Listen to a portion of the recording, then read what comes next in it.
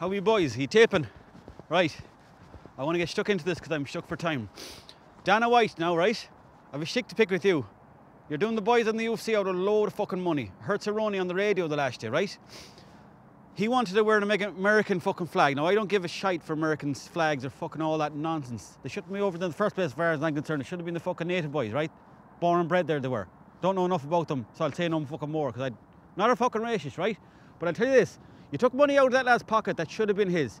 He was trying to do the right fucking thing, and you're making him wear all this fucking Reebok shit. Who's Reebok? Who are they, Joe? I mean, honestly. Called you fucking Joe now, my mind is fucked. Thought you were Joe Rogan for a second. He's fucking talking shite in his podcasts. Joe Rogan knows everything after he took drugs. He knows fucking nothing. And that's a fact of fucking life. The only thing I do, right, is pints. And if you ask me something about life, I'll tell you the fucking stars in the sky, whatever they're fucking doing. Joe Rogan is fucking bastard. You know what I'm saying?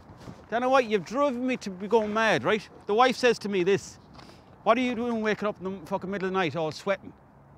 I said, fucking vexed at the UFC, taking money out of the boys' pockets. See you there, Dana. Happy enough. That's before the money took over your head. You drove me to it, Dana, and that's all I'm saying. Taking money out of the boys' pockets. Well, I'm going to put something into your pocket now. Come on. Backed up, Dana.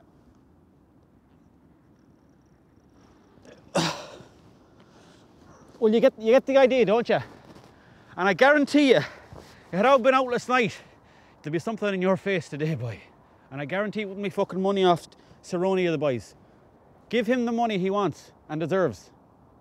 They're fighting men.